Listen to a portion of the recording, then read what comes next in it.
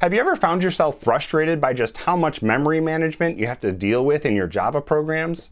Nope, you haven't. That's because Java takes care of it for you automatically like magic, without you even having to know that it's happening, like your coding fairy godmother. We'll go over the basics of what Java does behind the scenes to manage memory so you don't have to. My name's John, and I'm a lead Java software engineer. And I also have a full Java course available in a link down in the description. There you'll find over 8 hours of videos exclusive to the course that cover dozens of Java topics. So if you haven't yet, go check it out. Now this is just a super simple program I whipped up that we can use to illustrate how Java manages memory behind the scenes. So here's the main method. All it does is call this doCatStuff method down here, which just makes a new cat and makes that cat meow. Then after that, back up here, it prints out, I'm done doing cat stuff. As you may already know, or at least you've probably heard, Java is what is called a garbage collected language. And no, that doesn't mean that a truck comes by at 6:30 every Monday morning, throws Java in the back, and rides off to a landfill. Although some commenters I've seen would apparently love that. What it means is there are a lot of aspects of memory management that Java just takes care of for you without you having to worry about it. You can still cause yourself problems if you try hard enough, but you have to work really hard to do it.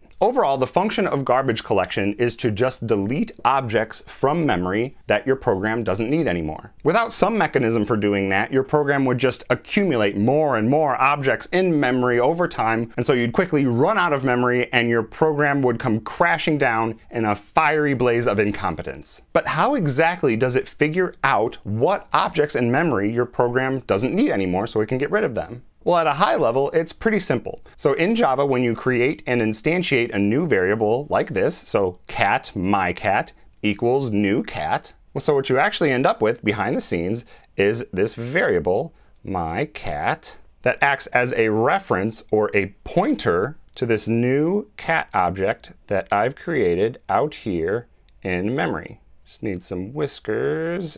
There we go. Essentially how it works is that if some part of our program, either a variable or some other object, has a reference to this object in memory, it won't be a target for Java's garbage collection. As long as we can still access it, it's not going anywhere. And that makes sense, right? Java doesn't want to get rid of something we could potentially need and can still access.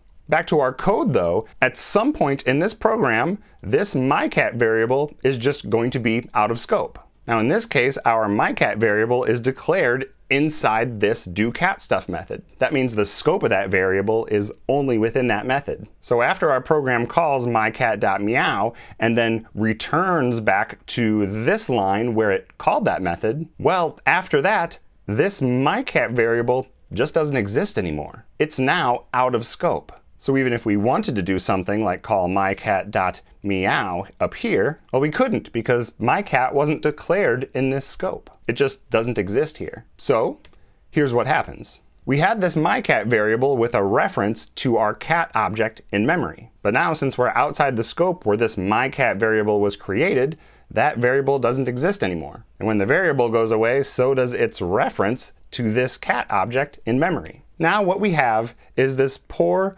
lonely cat object floating all by itself out in memory, and absolutely nothing in our program knows where it is or has any way to access it ever again. All it's doing is taking up space in memory. This is what Java's garbage collector is on the lookout for. Stray, forgotten objects that no longer serve any purpose to our program. Now it's important to note that a variable going out of scope like this isn't the only way that an object could become unreachable in memory. So for example, if we went back to our code and we took our mycat variable and set it equal to another new cat object. Well, what that's going to do is create a whole new cat object in memory.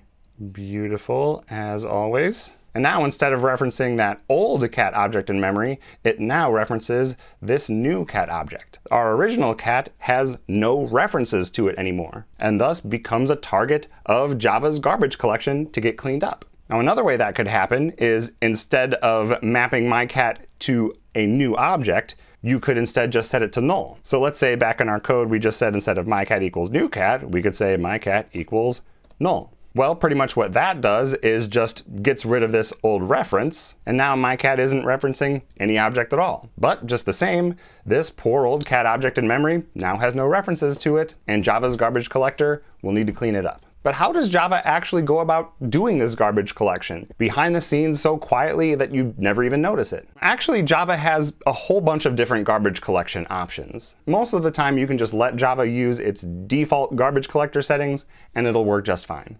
Now it gets way more complicated than this, but here's just a basic explanation of how the garbage collector works by default. All right, so let's just say your program is chugging along. It's creating cats in memory, calculating student GPAs or the average cost of a Big Mac in Guatemala, whatever. And the whole time it's creating these new objects in memory whenever it needs to. And to begin with, all of these new objects that get created go into what's called the young generation heap. Young gen. The young generation, as its name kind of suggests, holds all objects that were created very recently. All new objects start out here. Then at some point, the Java garbage collector goes, and this heap is starting to get sort of full. I think I better take a look at this and start to get rid of some things that we don't need anymore. And at that point, it does what is called a mark and sweep. Basically, all that means is that Java will check each of these items to see if they still have any references to them. And if they do, Java will mark them as still in use. So let's say it marks this one and this one as still having references, and all the other ones don't. So once it's done that, it then does the sweep step. And that's when it removes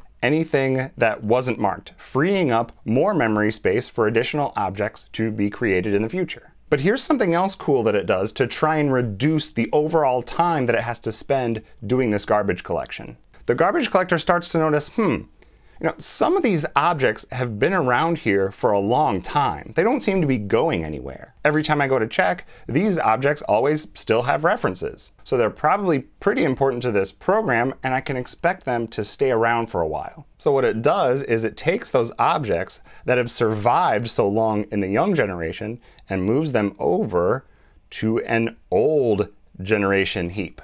So it says, all right, you've been around here for a while. You've been around here for a while. Let's move you over here. Now the reason that helps is because Java will do a mark and sweep of this old generation heap way less often. Which makes sense, right? For two reasons. First, it's just going to fill up more slowly. And second, it's full of objects that have already survived previous rounds of garbage collection. Now it's still going to be doing multiple mark and sweeps of the young generation pretty often as it continues to fill up with new objects that your program creates. But because it took the time to move these long-lived objects over to the old generation heap, it doesn't have to waste all its time checking all of these really long-lived objects that are very unlikely to be cleaned up anyway. So it's able to do the young generation mark and sweeps much faster. Now this is a very simplified explanation of this whole process. In reality, all the little details of Java's garbage collection algorithms are ridiculously complicated. But this just gives you an understanding of the fundamentals. And you can now kind of start to code